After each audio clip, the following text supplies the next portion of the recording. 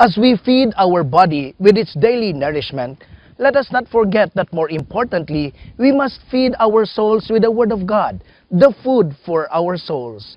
Be a part of spreading the good news and nourishing others. Subscribe, like, share, and tap the notification bell in order to be updated every time we have a new reflection for you. Come, let us partake of the food for our souls.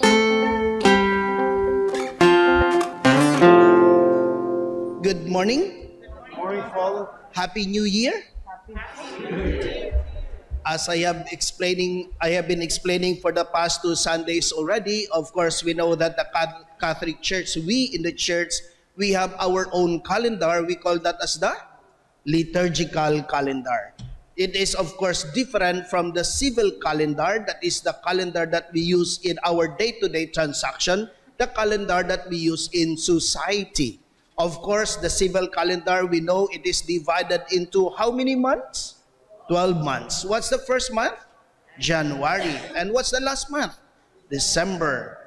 But in the Catholic Church, we don't divide our liturgical calendar into months. We divide it into what we call as seasons. How many seasons again? 4 seasons, Father. I always get the answer, 4 seasons, Father. No, the liturgical calendar has 6 seasons. Okay? It's a different season you're thinking about. Okay? Not the 4 seasons, the drink, or 4 seasons, that's the season of course, the nature. But the liturgical calendar has 6 seasons. And if the first month of the civil calendar is January, the very first season of the liturgical calendar is the Advent season. Okay, after Advent, what's the next season? It's too early to have test, Father, on a Sunday morning. What's after Advent season? Christmas. So you have 2. After Christmas, what's the next season? Ordinary season. Okay, after the ordinary, you have Lenten season. After the Lenten season, you have Paschal Triduum. After the Paschal Triduum, you have Easter. And then after that, you're back to the ordinary season, the second part of the ordinary season.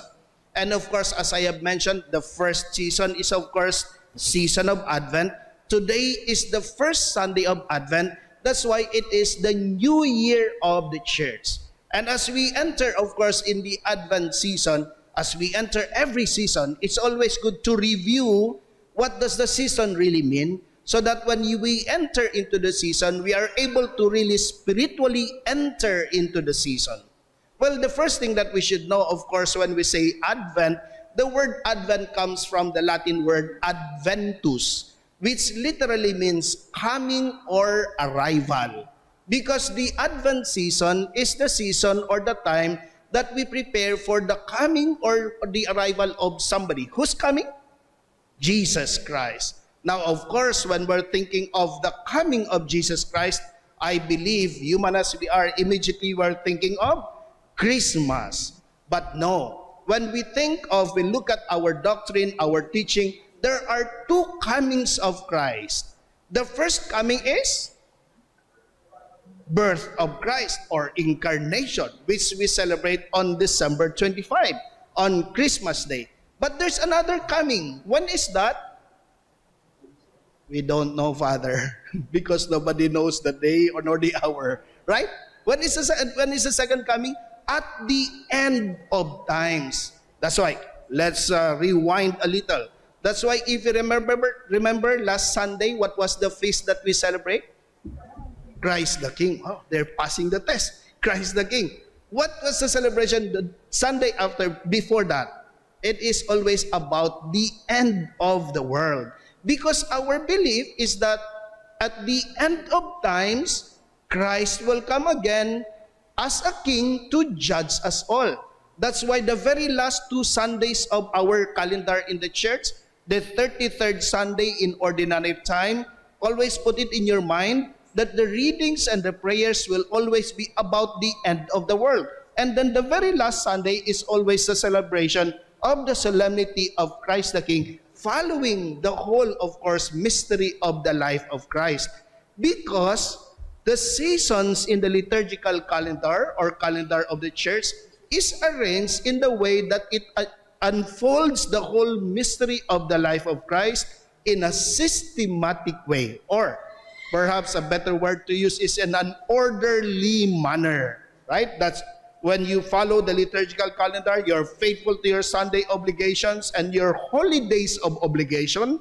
The truth of the matter, my dear brothers and sisters, is if you are faithful to that, Sundays, holidays of obligation, in one liturgical year, you have seen the whole mystery of the life of Christ, which is very important for us Catholics, very important for us Christians. Why? Because our lives must be patterned after the life of Christ. That's why it's very good for us, very important to take notice always of the seasons of the church every time we come to Mass. Therefore, if there are two comings of Christ, the first is the birth, Christmas Day. The second is at the end of times. The whole Advent season is also divided into two parts. The first part begins today, first Sunday of Advent. When does it end? December 16. The second part begins December 17, ends on? When? 24, because 25 is already Christmas Day. Now, of course, that is the beginning of the Christmas season. Now, of course, as I was telling you, because there are two comings of Christ, therefore the Advent season, which is a preparation for the coming of Christ, divided into two parts.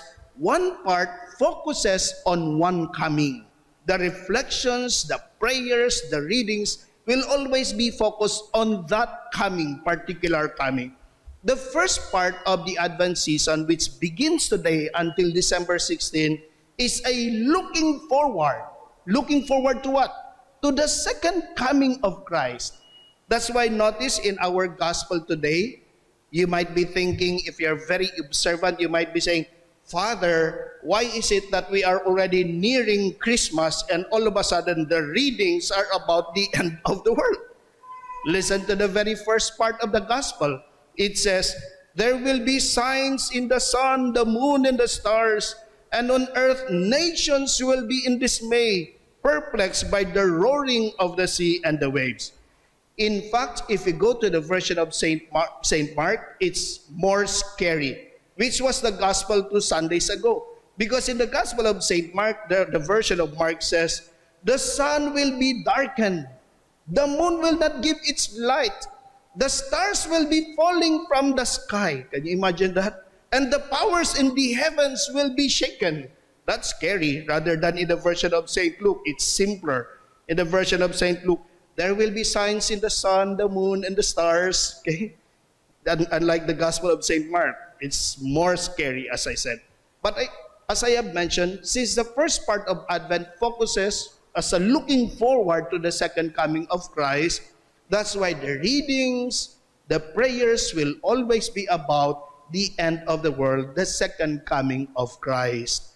When we think, of course, of the second coming of Christ, we cannot help it, but of course, be sorry for the sins we have committed. Honestly, any of us is ready to face the Lord right now, right? That's why when you think always of the end of the world, you cannot help it but be reminded of the sins that you have committed.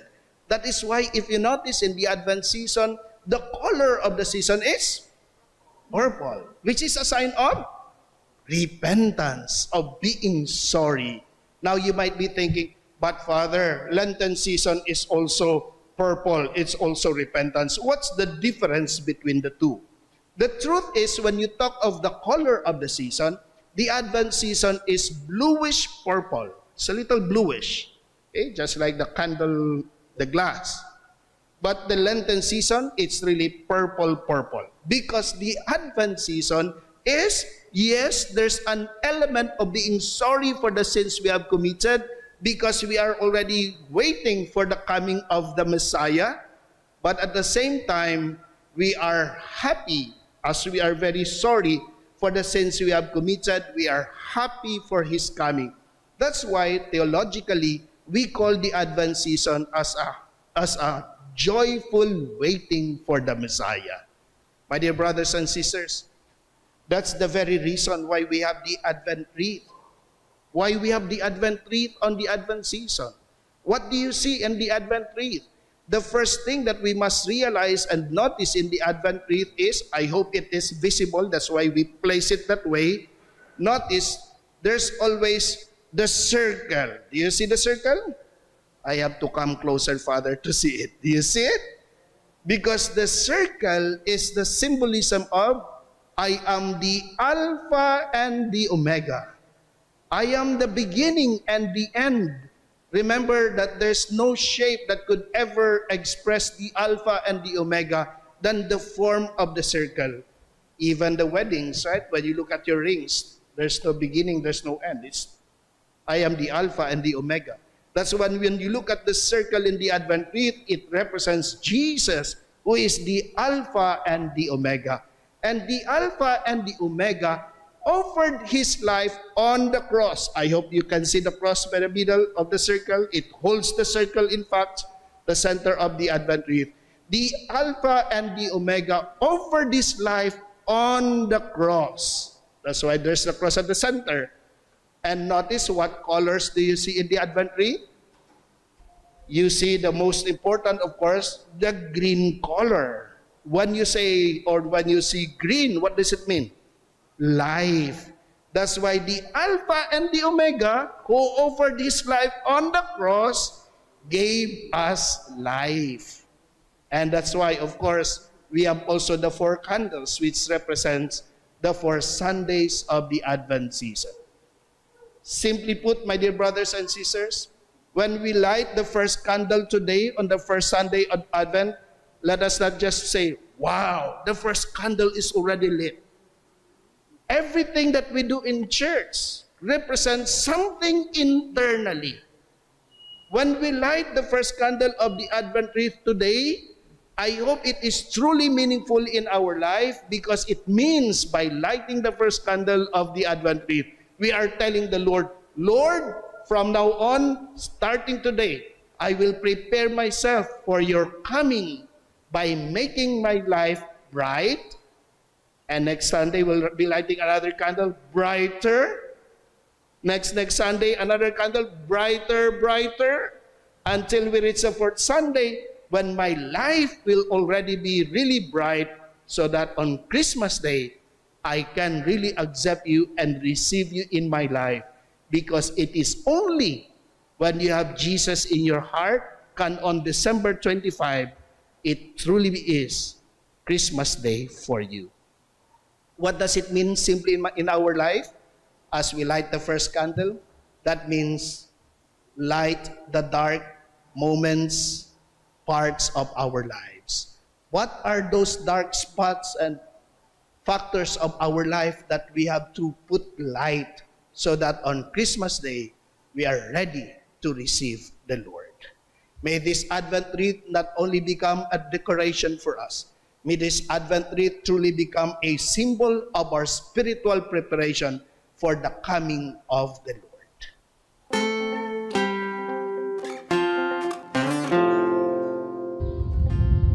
Thank you for partaking of the Word of God, the food for our souls, and being part of spreading the good news and nourishing others. May God bless and protect you.